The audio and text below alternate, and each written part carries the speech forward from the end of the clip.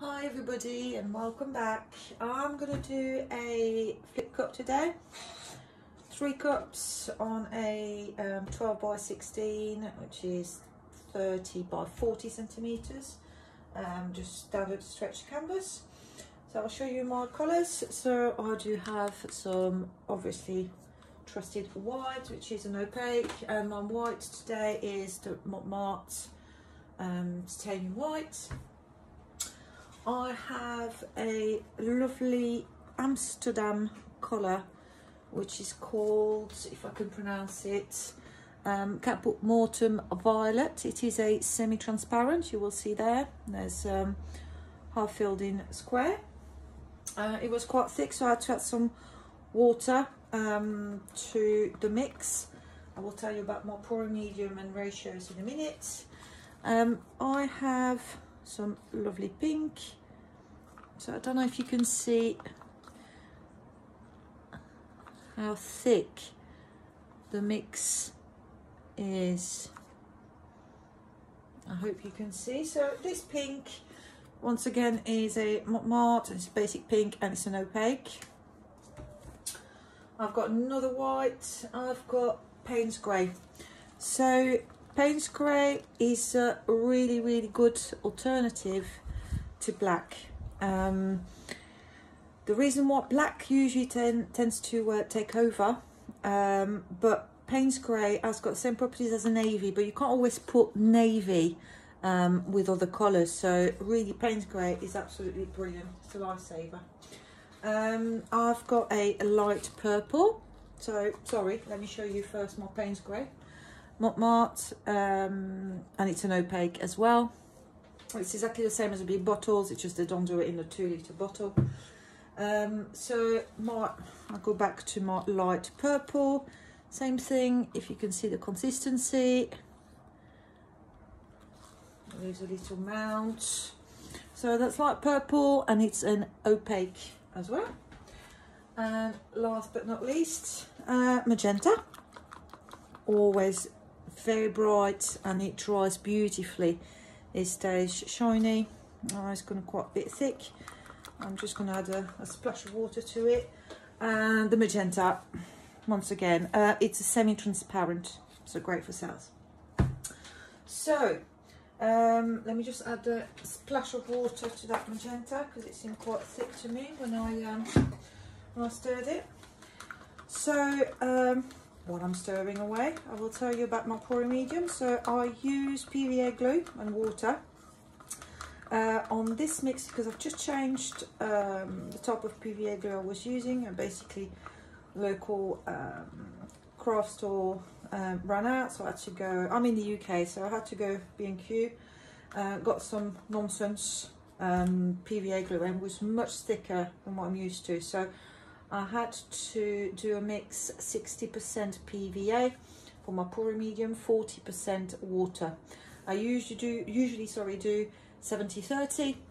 However, this is really thick. So and I mix my paint 1-to-1, 1 part paint, 1 part pouring medium. And there for this size canvas, I have obviously 1, 2, 3, 4, 5, 6, 7 cups, and each cup I put 40 grams of pouring medium and 40 grams of paint. So I will let you do the math. So I need to add some silicone, so it's just standard silicone. I'm not fussed, you know, whether it's treadmill, as long as it's 100% silicone. You can get it online for a couple of pounds. It's nothing major. So I'm just going to put 2 drops in each cup apart from the white. I mean, you can, but it doesn't make any difference, so might as well save your silicone. Let me just be very careful. It's always better to use less than more. Less is more in our world, and I basically don't beat it. You know, you're not trying to make even more bubbles than what's already in there. You just stir it in a few times, and that's all you need to do. So nothing in my whites. Let me just move this. And the way I'm going to put my paint in the cups, basically I'm just going to try to play with the colours and the transparency. So ideally as a priority do light dark, but if you can alternate opaque and transparent, or opaque and semi-transparent, then you kind of guaranteed sales. So that's it, that's the last one. And just stir the silicone in. So I will just turn my cups, solid cups, so opaque, semi-transparent, that's an opaque. I will have to put another opaque next to it. Let's put this one, and I'm running out of space. I'm going to put the Payne's Grey last. So I'm just going to layer them. So considering how much paint I have, you know, 3 coats quite a lot, so I think I'd be only able to do 2 layers. So all I do, I drizzle my paint on top of each other, and because they're fairly thick, they will not mix. If you want to do a dirty pour, which is when you pour from right up top and you want to mix, so you pour from about there, your consistency needs to be thicker, definitely. Oh, thinner, sorry, thinner, because that would be too thick to mix. But it's not a dirty pour today, it is just a layered pour. So let's do pink, a bit of white, kind of break it. Actually, I might change my order. I might put the Payne's Grey just after the white there.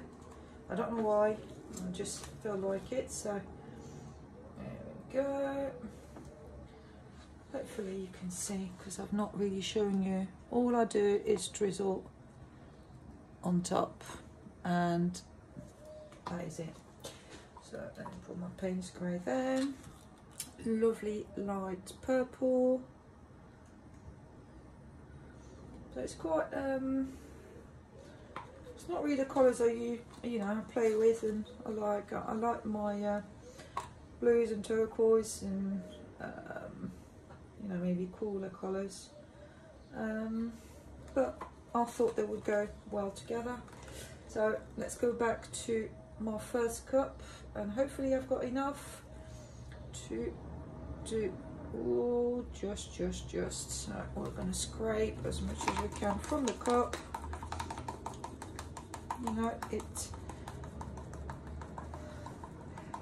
Let's get there. That's it. Paint is not cheap, so you do want to use as much of your preparation as you can. So there's one, and let's go back to the violet from Amsterdam. So I poured all the cups in with the same paint, so in a similar order. As you will see, oh, it's really thick, and I did add water, but let's see, fingers crossed it works. But you will see that they don't necessarily give the same results, which is what I think a lot of us like to do, pouring on flip cups. That's a good start anyway. If you don't feel confident to do more elaborate pours, advanced pours with other methods, I mean there are 101 techniques in acrylic pouring, but I think the best one to start with is the standard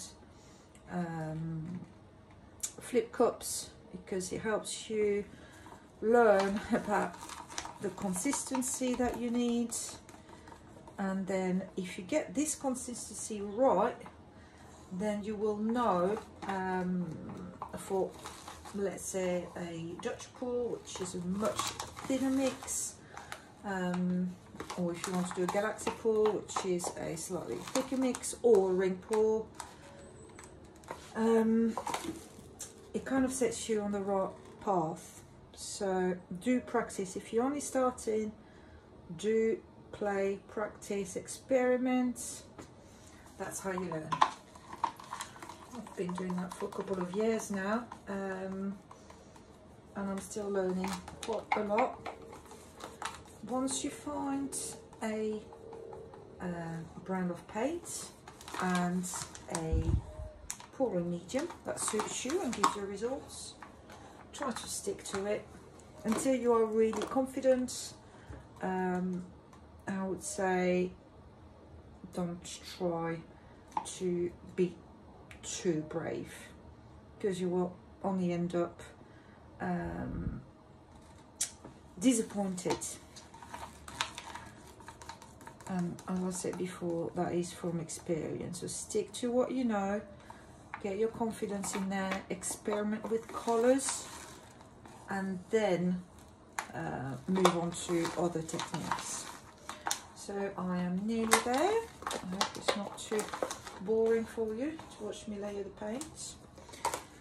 You can always fast forward, and for those who did fast forward, well done. At least you did not have to listen to me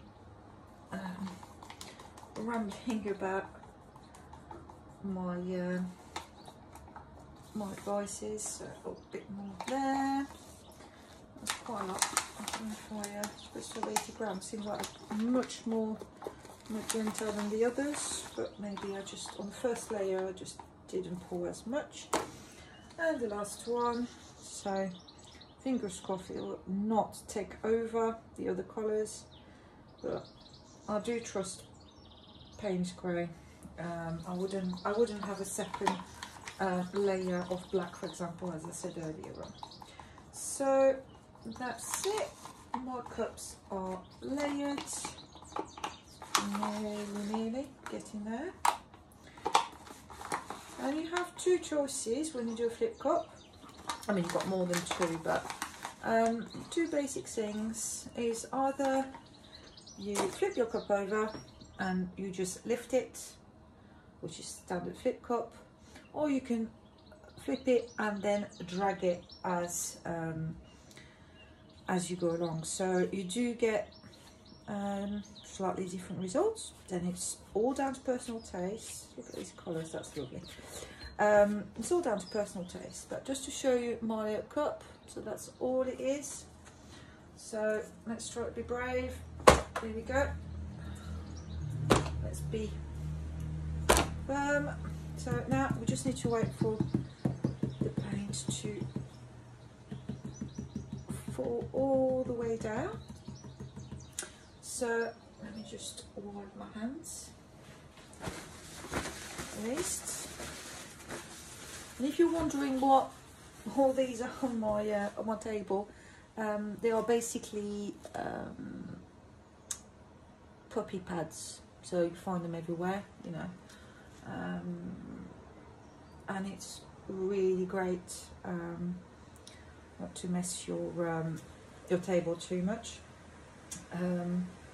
They soak quite a lot in, so for you I put new ones, but I will use them and use them until I really can't anymore. So it's not too bad. Right, let's see. It sounds a bit more hollow. It's a bit like if you bake bread, you got to listen to what the cup is telling you. So I will yeah, I'll just drag it down. Oh, not fast enough. Okay, let's try to corners. You need to try to reach as much as you can all the way down, but clearly I was not fast enough and the majority of the paint came from the top half. So let's try again. That's better. You learn.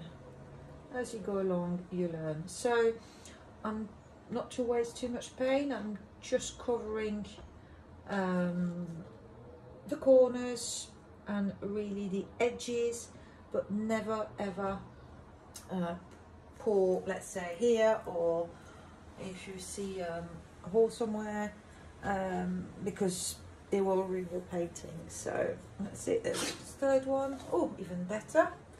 Oh, that's it. So you see I layered my cups exactly in the same manner. Same colour, same order, etc. And you've got majority of that light purple there, and you've got lovely stripes there. You never know what you're going to get. So let me just, that's it. I think it's pretty empty. Okay, let's get that out of the way. So they are quite big bubbles. I literally just mix my paint, so that is normal, but I don't want to torch yet to bring the silicone up. Let's try to thin the mix, because there's quite a lot of paint. As I say, it was quite thick today. I may have to even increase the amount of water in my pouring medium, but that's it. You learn, you experiment, and you learn. So I'm just going to try to move the paint a bit more to get a slightly thinner layer of paint, and then I will torch. So there's already quite a few, I hope you can see quite a few cells popping up. Let me try to bring it towards you, but let's try, there we go.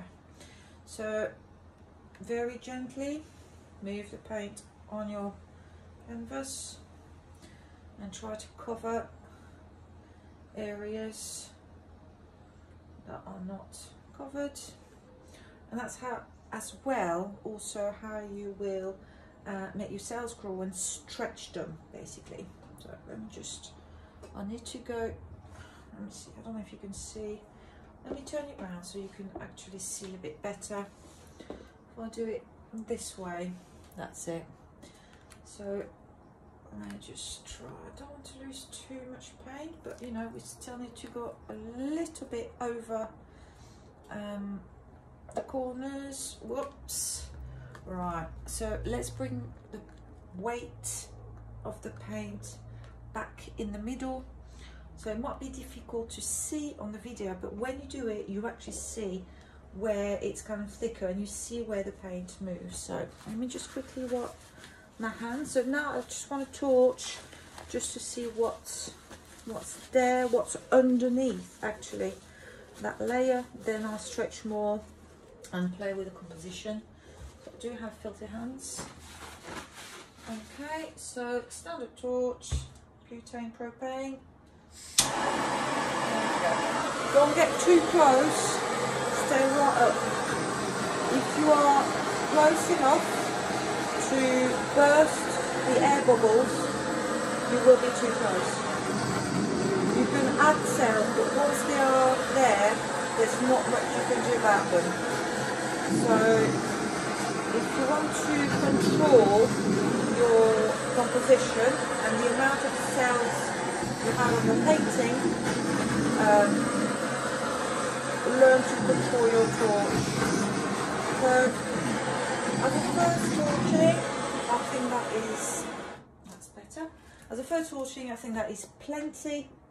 There are quite a few clusters, maybe not clusters, maybe that's not the right word.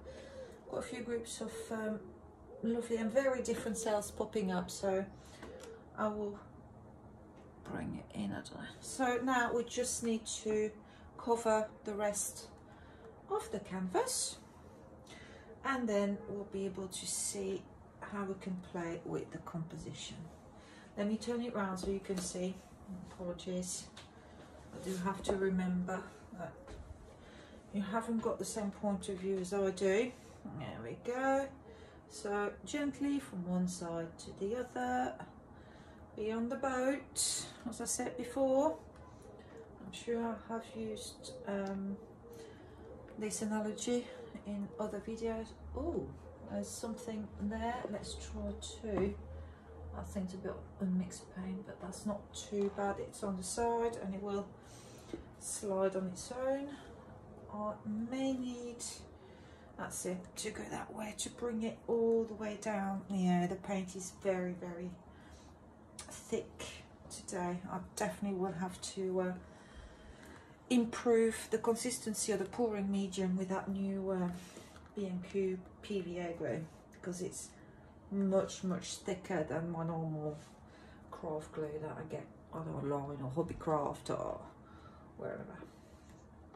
So let's try, there's not that much left, and now we can go for it. So we can cover these bits on the side of the canvas once we're happy with the top. I mean, there's always strips on your puppy pad, so you can always scoop and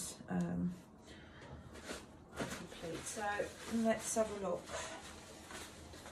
Let's try to do a bit more torching. So here we go. And now you can really focus on areas. Don't get too close still. Give the silicone time to come to the surface and bring the semi-transparent colours up. So we'll just take our time.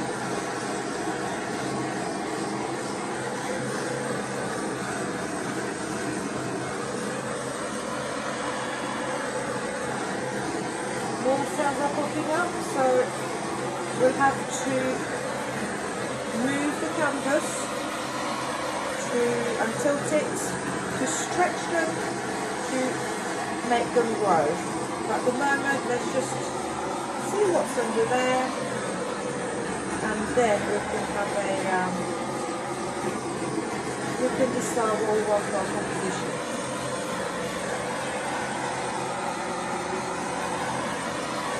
See, they are popping up. I'm not getting any closer to the canvas. I don't want to do it for too long because it will heat the paint too much. I want it to burn. So now, fingers crossed, I've got enough paint on the canvas. I may not, but lesson learned. And let's try to stretch to open these cells up. So it is moving. We just need to carry it from one side to the other, gently on the boat. That's it. See how they open up on top. So once again, let me turn it around so that you can see the crop is letting me do so. Alright, I really like the two, these two sides, and I'm not so keen on the middle, but let's see if I can maybe stretch a bit more. Yeah, I think the mix was definitely too thick, but if I can straighten the lines as well. I mean, some people like straight lines, some people like curves a bit more. I'm not fussy. It really depends on the painting. I don't know if it's depending on what mood you're in, but I do like this. So it's very slowly, gently. That's what you want anyway. You want to take your time. You cannot rush this. If you rush it, you lose the shapes of your cells. They become elongated, a bit like this one. Also, you can't get nice round cells everywhere, unless, I don't know, maybe it's just me. I don't know how to do it properly, but I've never seen any flip cup and acrylic pouring with perfect round cells. But if you do a pearl pour, but that is for another video, I believe. So I'm just trying to stretch, but I don't think much is actually moving. Oh, that's a shame. I don't want to lose the bottom cells there, but needs be. Always try to bring your weight back in the middle once you've done an area. Let's see, it's very, very slowly dripping. Yeah, the mix was definitely too thick, so lesson learned. I will add more water on the next one. However, I do think the colours go very nicely together, and it's still a very pretty painting. Right, so I have lost my cups. Let me retrieve them, stick them under the canvas. All I do to protect the canvas underneath, I just put some masking tape so it keeps it nice and clean. So first thing first, let's see if our corners are all covered before the final torching. So just run a stick, palette knife, anything you may have under your canvas, and you'll be able to collect paint of a similar colour in that area and cover your corners if you have not exactly managed to cover them. Let me just put it this way. There's the cup again. Let's have a look on this side. Yep, all covered. That's lovely. Okay. See if we can. Okay, so let's start to torch a tiny bit more, see if anything wants to pop up. Obviously, it's always nice to have some negative space, but I mean, by all means, if you want cells absolutely everywhere, just torch and torch, torch. If your mix is the right consistency, I might remove my gloves actually, it'd be much easier. They will pop up. So let me just fire one final torching. Let me see. I will show you to get a tiny bit closer. Then you see cells are popping up. So it's up to you. If you like to have a lot of cells, get closer to the canvas with a torch. But do bear in mind that they will be of a different size, they'll be much smaller because obviously you can't stretch them now. But it is a nice effect. And really it's down to personal taste. I do like doing it because I think it brings a bit something add-on to the piece. So let me bring you in so you can see a little bit better. So all the tiny cells are now coming up. That is lovely. So let me get the camera a bit closer. So these are pretty nice. So I hope you can see, and that the camera is focusing okay.